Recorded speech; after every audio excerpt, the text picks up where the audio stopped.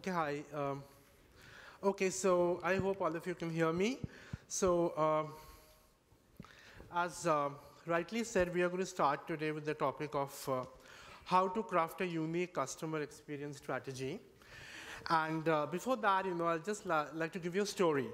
So I think once upon a time, we only had letters, like those snail mails, or maybe phones, to contact the companies and, tell our complaints or, talk to companies. And then the times changed. We had emails, we had call centers, we could call them, talk to them. Then times changed. I think the entire thing of social media came in. So we had Facebook, we had Instagram, we had chatbots, and we had review sites. So now the game changed. So all the customers, they could actually talk about your company in the open. All this while it was just one-to-one with the company and the customer. Now with social media, they could just talk about your company anywhere, and anybody could see it. So people can go and complain about your company, anybody can read it, and if they're really happy about your products, they will say happy things about it. So that's how the game has changed. And today we are going to talk about customer experience, how things are going on, how things are changing. I think the race is totally on in terms of customer experience. Companies are recognizing the importance of delivering an experience that makes them stand out from the competition. It's become very, very important. And we have very eminent industry personals today here. And we will just hear from them, what they think about this topic. So before that, let me introduce each of them one by one. So I have Idan. Hi. So Idan is the APAC Marketing Director for Foodpanda. And obviously, how many guys you use Foodpanda? Can you just raise your hands? Okay, so you have a survey over here. Great. So I think it's, as all of you know, it's an on-demand food delivery service. It's almost now being used by 10 million people in 8 countries in APAC region. Idan, she graduated in business and managerial economics before specializing in customer relationship management for the online gaming industry. As Foodpanda undergoes a hyper-growth period, that's what she was talking to me just a few while back. They're heavily investing in the APAC region. Idan is responsible for the strategy and the implementation of offline as well as online brand marketing efforts across the region. Please welcome her.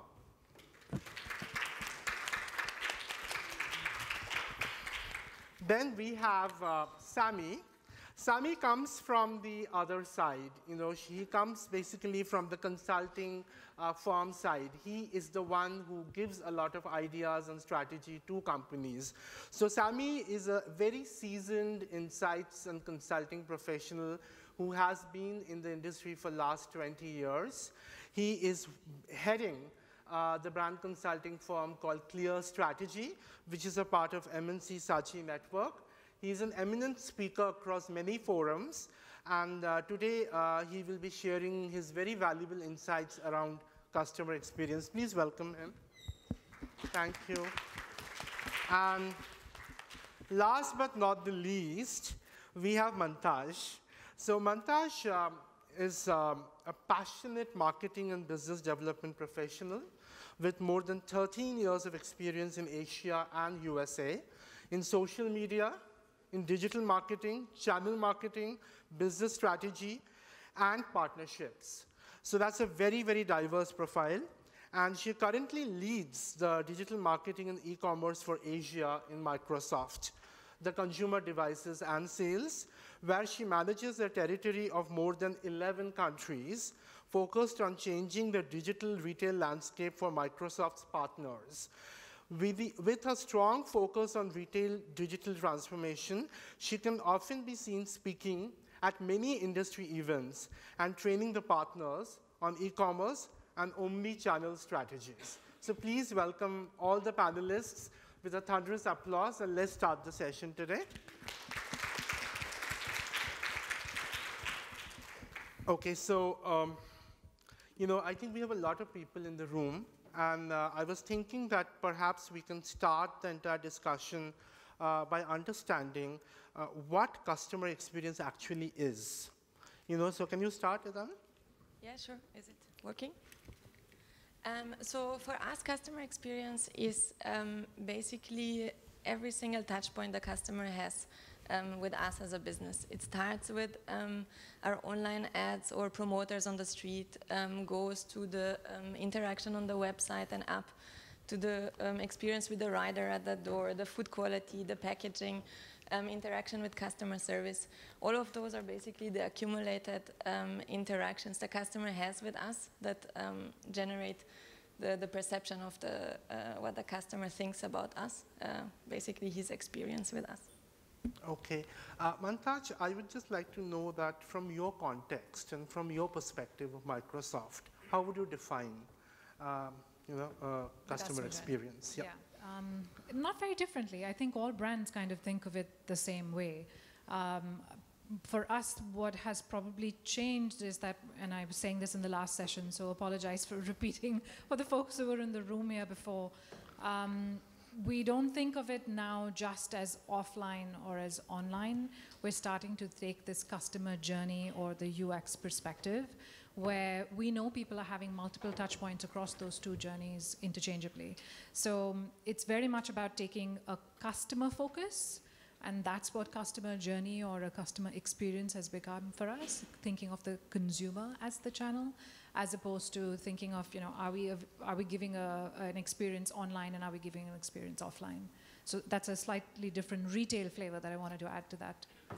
Thank you so much for your perspective. Samy, Mantazh just talked about this whole thing of consumer journey, and that's like, very important in the marketing world. So you have any views on that? Yes, but before that, I'll just add a few lines on the customer experience perspective as well. And as rightly put, it's the entire process that you have to look at. And as Mantazh said, no discrimination between online and offline. Look at it holistically. I'd probably add a perspective on the delight or what efforts we make, because when you think of customer experience, that's a natural tendency to talk about how am I going to make my customers happier, how am I going to deliver great service, and so on. And that's fair.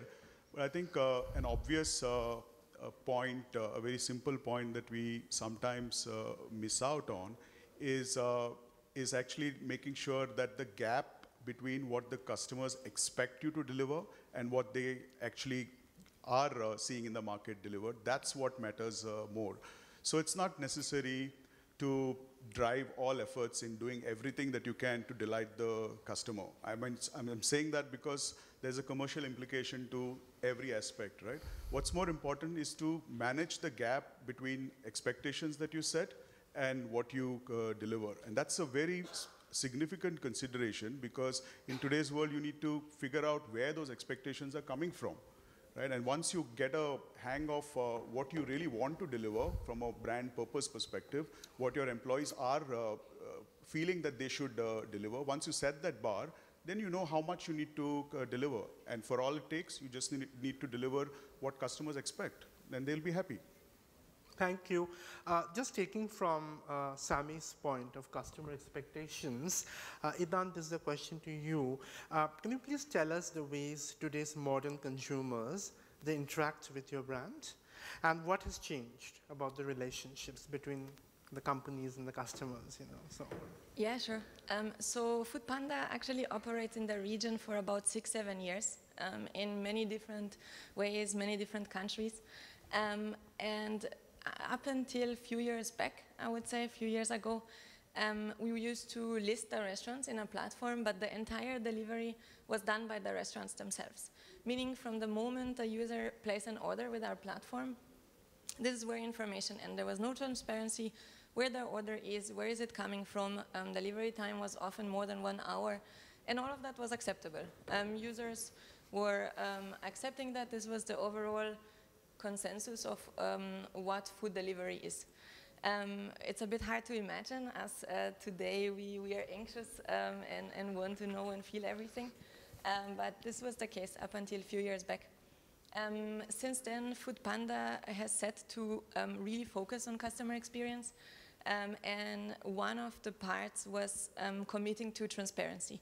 So if you guys, for those who order, you probably know, but we really make a huge effort to let the customer know exactly what state his order is. Like from the moment is the restaurant still cooking the food, where exactly is the rider, is he on your street, is he next to your door, and really provide all the information that we can to tell the customer exactly what stage is the order.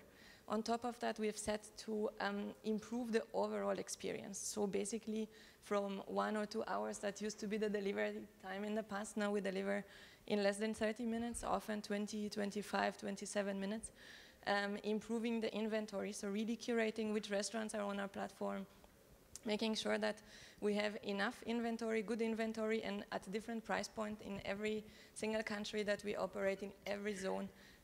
So really committing to what we can deliver to the customer. Thanks.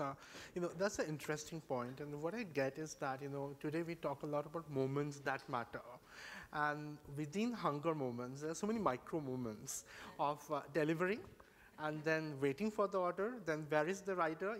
So talking about that, Samy, can you just talk a little bit about moments that matter, as a thing in customer experience from your experience of consulting? I think from an insight perspective, really understanding what consumers are doing in the moment. What does that mean in terms of how they are feeling, or rather from doing to thinking, what they're thinking in that moment, and that thinking, what feeling does it result in? Understanding that spectrum is really important. So doing, thinking, and feeling. And I can give you an example. When you are at a McDonald's, when you enter a McDonald's and get into a queue to get your fries and burger, I guess if you give a lot of thought to what a consumer might be feeling, the exact emotion that the consumer feels is that of anxiety. And you know why? Because everything about McDonald's is predictable. You know exactly what you will get, you know how it will look like, you know the price point you're paying, you know how much time it will take, you know what the process is, what queue you will stand and what will happen next, and so on.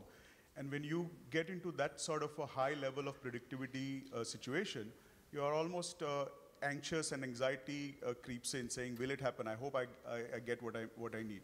Knowing that emotion is crucial from a customer experience perspective, because then the delivery is not about saying, hello, Samy, how are you? How's your day? Well, it's great, and I'll be happy. But I'll be more happy if you meet that predictable process, because my anxiety will then be only resolved. So every moment, it's important to work through this spectrum of what are my consumers actually doing? What are they then thinking?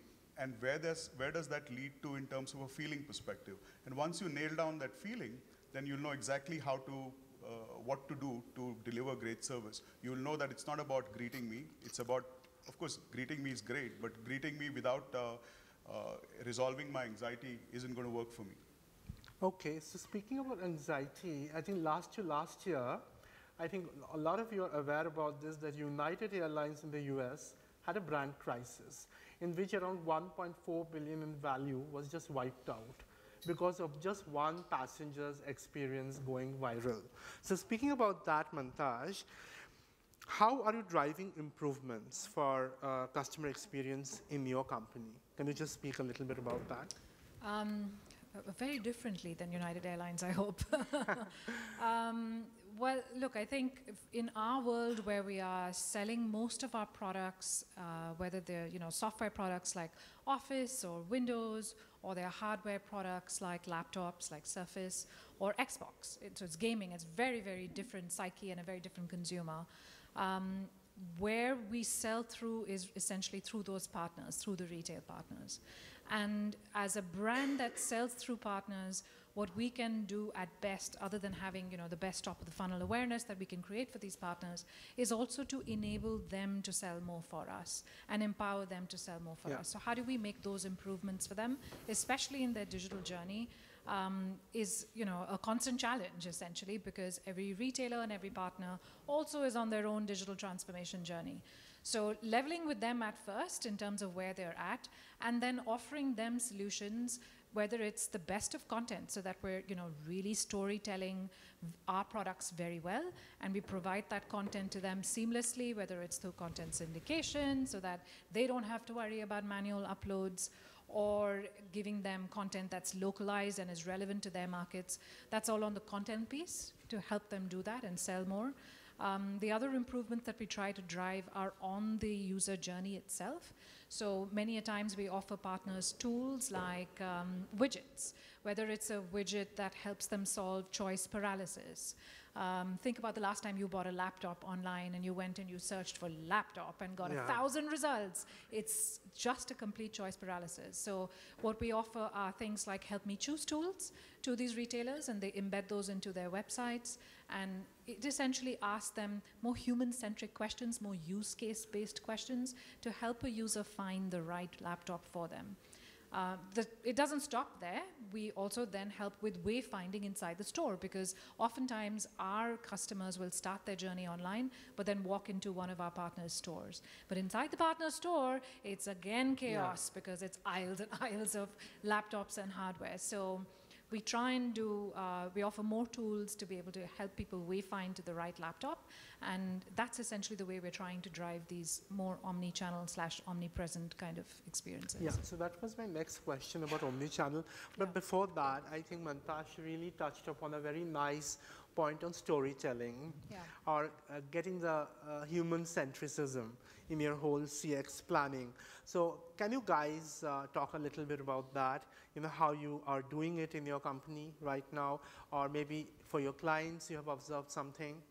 So thanks, Mantazh. I think Mantazh has given a good perspective on how she's helping with the choice paralysis, or even further down the selling process when you go into the store. If I can cover for what happens upstream in terms of product development, again, it's a very human-centric and insight perspective that will lead you to deliver better experiences. I'll give an example of two products, competing products, Siri and Google Home.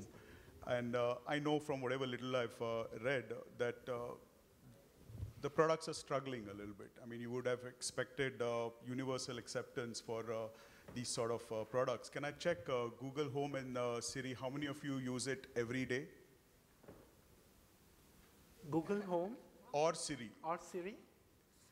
So less? So that's hardly 5% of us. And don't forget, we are, if I may say so, the sophisticated of the lot, right?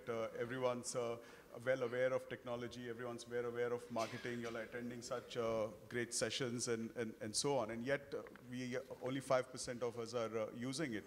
So if you think about what other insights might have driven adoption for these sort of products, that's where you need to focus on. I'll give a very short example, just a minute, Sean. I track back to 40 years ago when I saw my dad interact with his quote-unquote assistant. He was in the public service, so he had an assistant. And the assistant, I think, my dad loved his assistant because the assistant knew all my dad's preferences.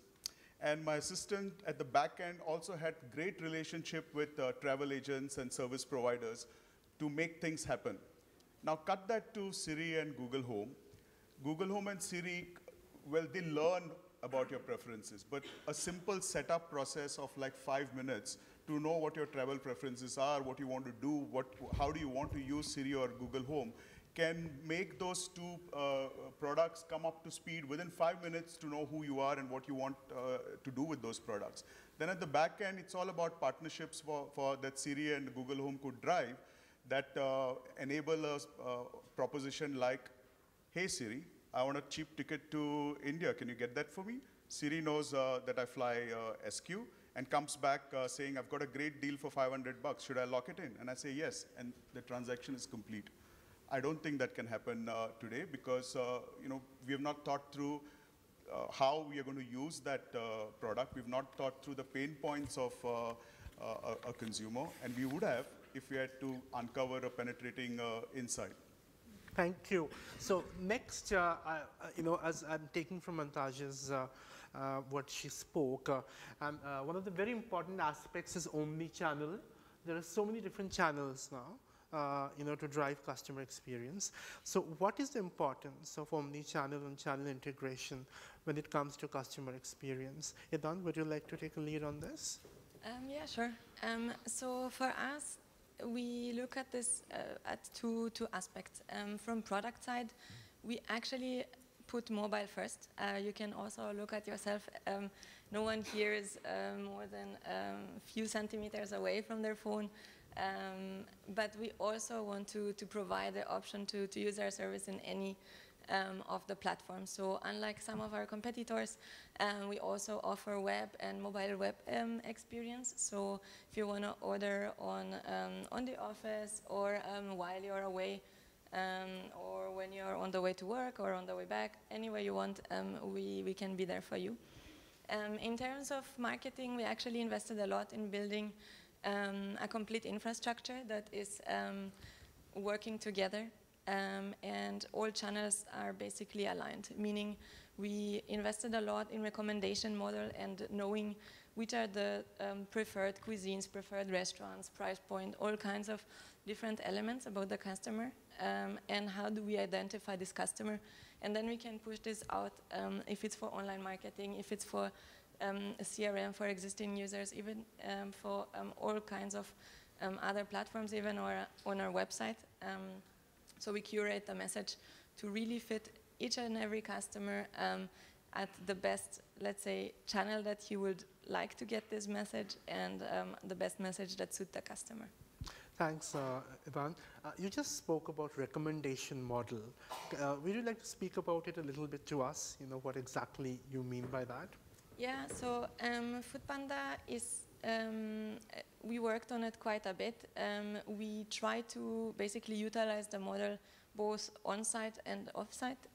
So when you come to the website, you have different recommendations. One, for example, you will have swim lane that is recommended for you. So if we know you already, based on your previous orders, based on the different things you have browsed through, we will try to match you with the most suitable restaurants for you. We also have, for example, different swim lane, like more on a concept side. If it's for breakfast or lunch or dinner, we try to match those for you.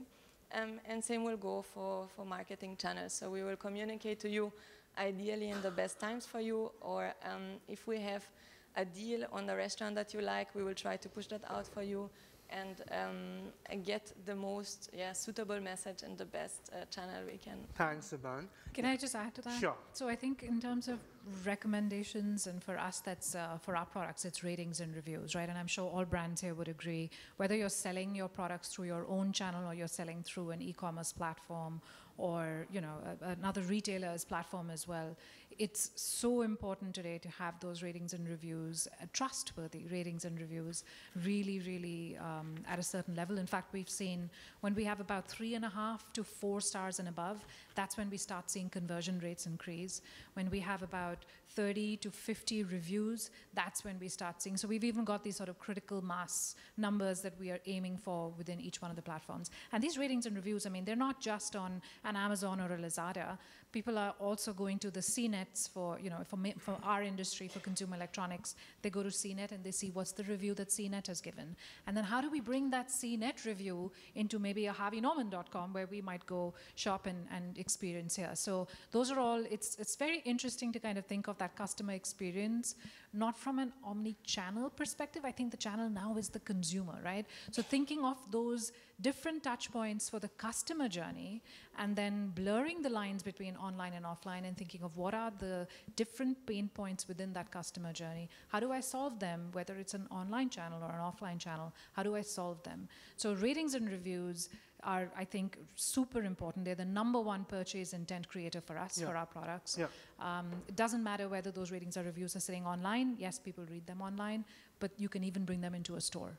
Thanks. Samy, yes, I was just coming to you. Being on a consulting side to clients, and she brought a very important point for customer reviews. So you have any views, or have you seen anything like that happening with your clients?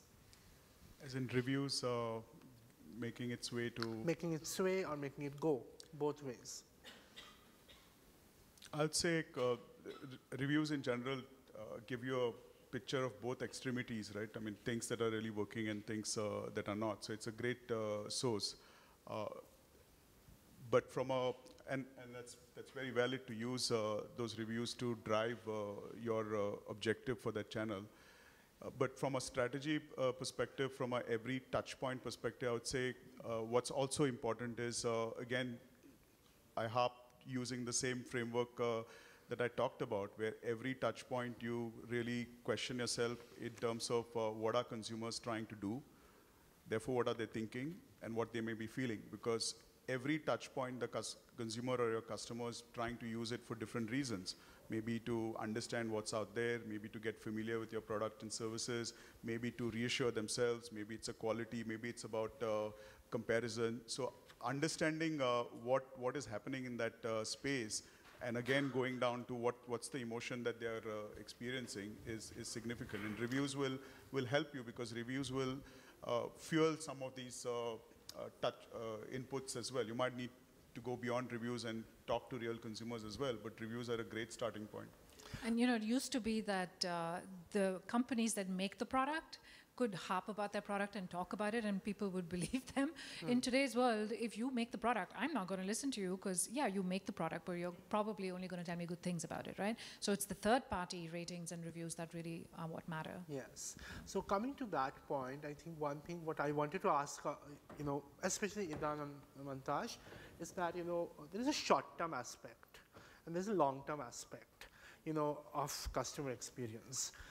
Is it short-term or long-term, or is it both? Can you just talk a little bit about that? So maybe you can start. Yeah.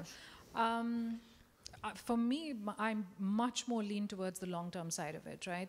I think we've got I don't think we do a good enough job of this, but we definitely need to focus a lot more in terms of really figuring out the customer lifetime value.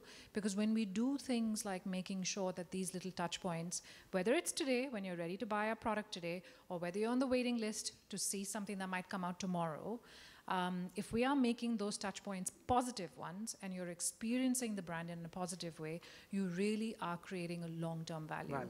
So we see people who have had positive experiences with the brand, they not only churn less, not only buy more, but they also speak about our brand a lot more. So there's an element of word of mouth that happens as well. And essentially the objective becomes to create these super fans, right? I mean, or fans to start with, and eventually make them into super fans. But there is a huge measurable and immeasurable benefit to these, the long-term benefits. Thanks. Idan, knowing about your brand, you know, it's about instant gratification, right? It's about hunger. So how you deal with the short-term versus long-term value creation? Yeah. So we also look at customer experience as a long-term measure. We definitely do see that customers accumulate experiences over their lifetime with us, right? But we do pay special attention to the first interaction. Like many other aspects in life, there is no second chance to do first impression. So we, from all we know, from all the information we have, the first order is key to whether or not a customer will give us a second chance. And if we have consecutive good experiences, if we continuously have good interactions with the customer, if it's with the brand touch point, with the rider, with the food, with customer service, basically all of these accumulated touch points, eventually we believe we will generate loyalty and the customer will stay with us. Thank you. Now I'm coming to a very important question to this session, because sometimes we use a lot of terms very loosely. You know, so we use the term brand experience, and then we use the term customer experience, right? In my head, maybe both are different or both are similar. So would you like to talk about a little bit how is customer experience different from brand experience? You know, anybody of you can just take a shot at it. Yeah, I can say a few words. So basically, brand experience and customer experience both, of course, talk about the customer, about the user, about this person who interacts with us, while brand experience is, let's say, catering for a user before he becomes our customer. So everything before his actual purchase with us, while customer experience helps the users throughout the journey with us, with the ordering process, after ordering, and everything in between. So would you say customer experience is a new brand? I would say they go well together. Our brand image and our overall brand experience will help drive more users into, our doorstep, while excellent customer experience will get the user through that, let's say, door into making a purchase, and hopefully get the user to be a repeating user and a loyal customer. Thank you, that's very well said. Mantazh, you have any other perspective on this? No, I completely, she literally read my mind, so no. Samy, would you like to add anything? As a consultant, I'll have to first complicate the issue and then solve it. So to complicate the issue, I think I talk about three constructs actually. One is brand purpose or brand mission or brand experience. And that's important because businesses are continuously questioning themselves in terms of what business are we in? Is my brand supposed to do this, and so on. The second construct I'll introduce is product experience, and that's about your value proposition, what you actually do. And the third construct, which we can't all escape from, is the market experience, because there are so many different competing products and services.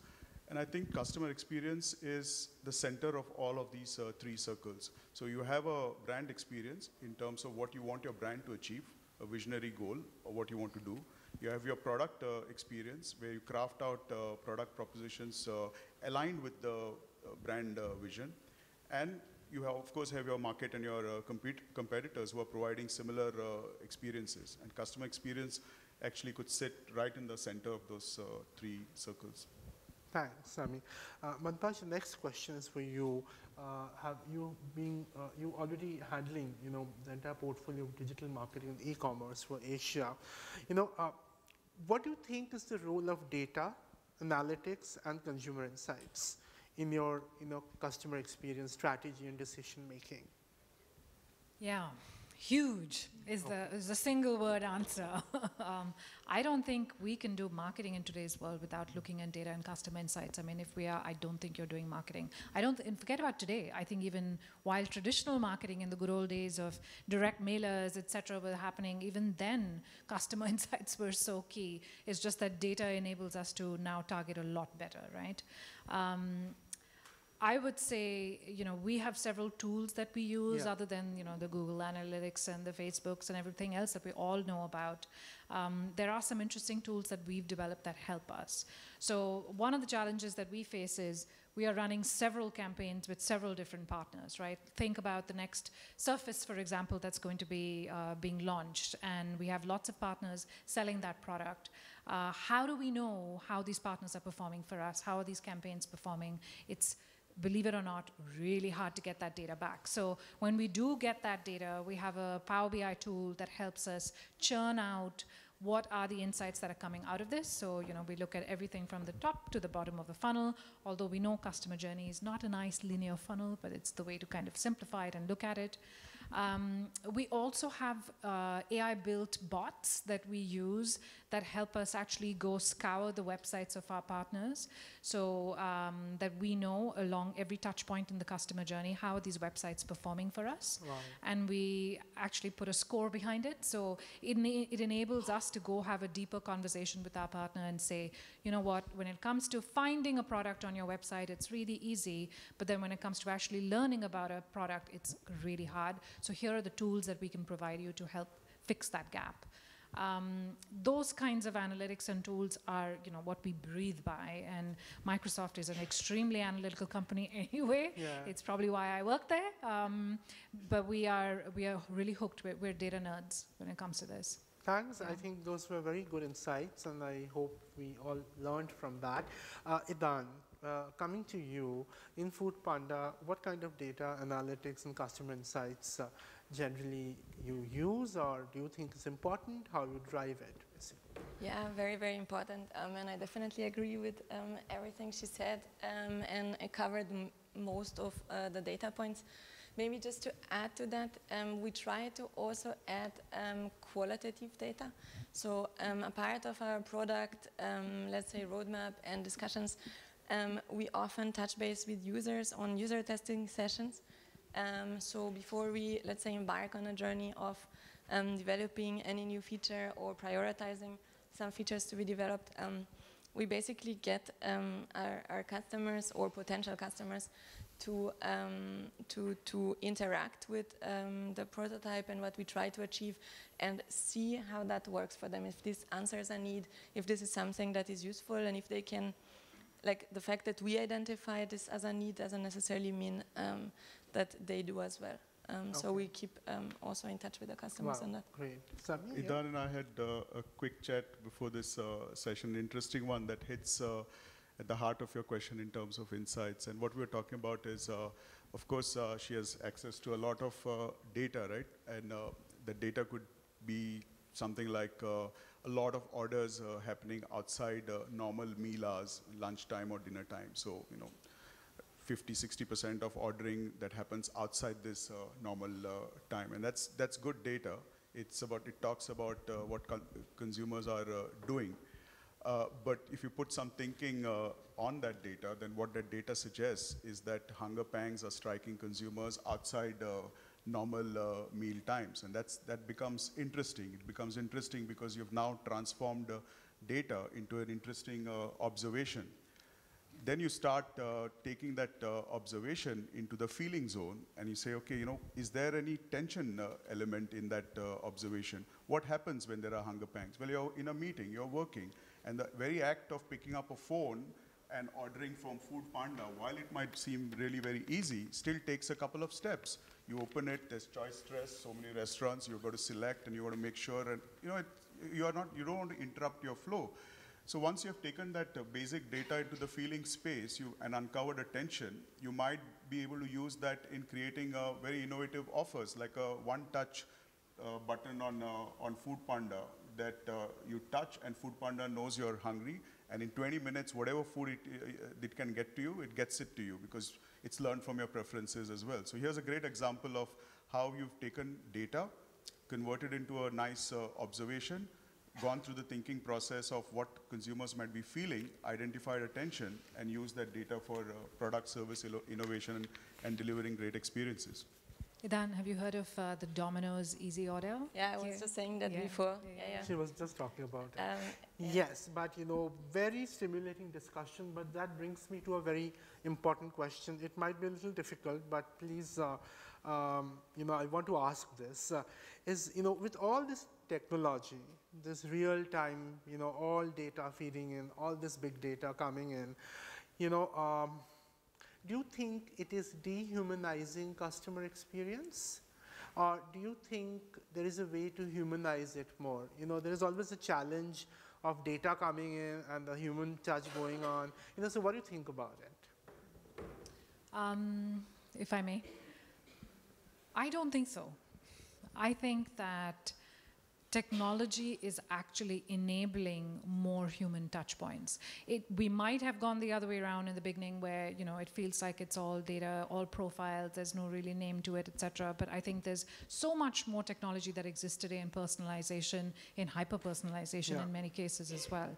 I know we try to solve these pain points of being on a website, seeing 1,000 choices in choice paralysis mode, and then really wanting to talk to somebody, and you don't really want to be seeing just a screen, but talk to somebody. So while there are chatbots, and chatbots tend to be very bot,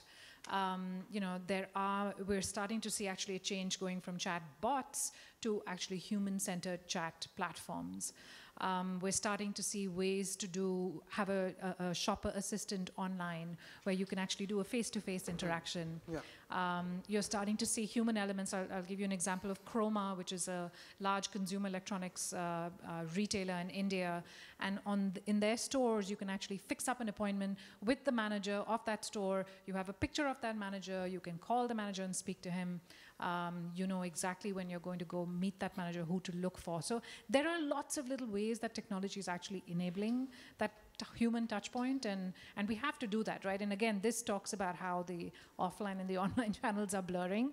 At the same time, we also make sure that the actual human element, which is when you walk inside a store and you want to meet a representative that can help you out, that person is also trained, that person also speaks the same language and tells the same story as what's being told online or what's being shown in your visual merchandise. So all of these three elements actually really need to come together for someone that's selling through retail. Thanks, Mantazh. I think that's very stimulating, and it's a good thought starter for your point. Any point of view on this, humanization, dehumanization? Yeah. So we definitely believe that with automations and technology, we can be much more efficient, right? So problems that if at the time you used to, you had to wait in queue, wait for a person, and then it's up to that person's mind to choose or decide what to do in certain cases. Right now with automations, you can get your, let's say, problems or questions or all solved and answered within a few minutes, or much more efficiently, much faster, and quality is much, much better.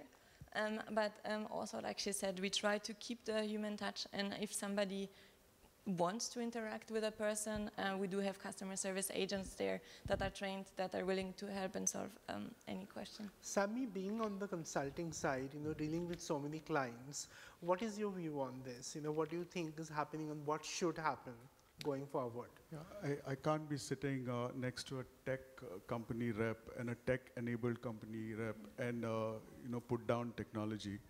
But I think we all agree tech is great. But I think one observation I've made is technology is rapidly making some aspects of our life extinct.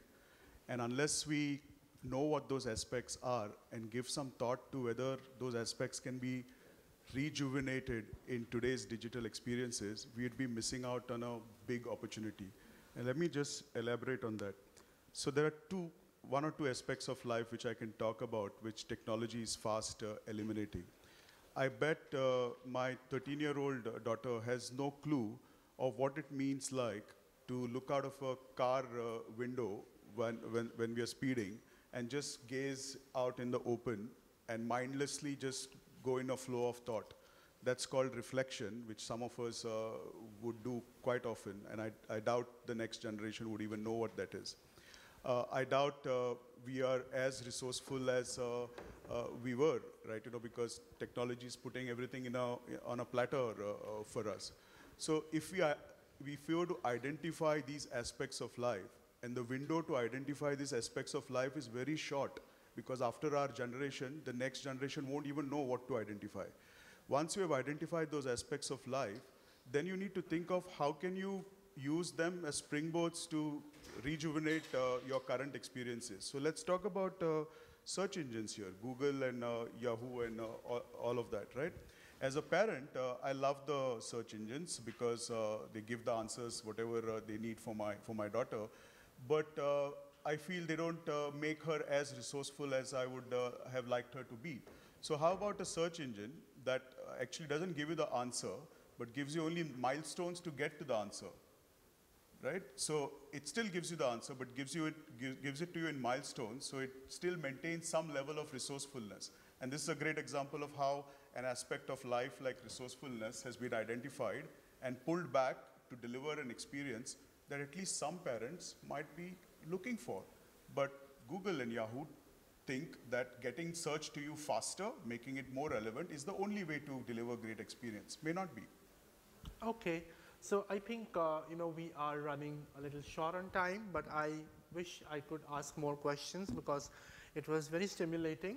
But any other points any of you would like to touch before I open the question and answers for the audience? Anything which you think you haven't covered, you'd like to speak about? Mantazh?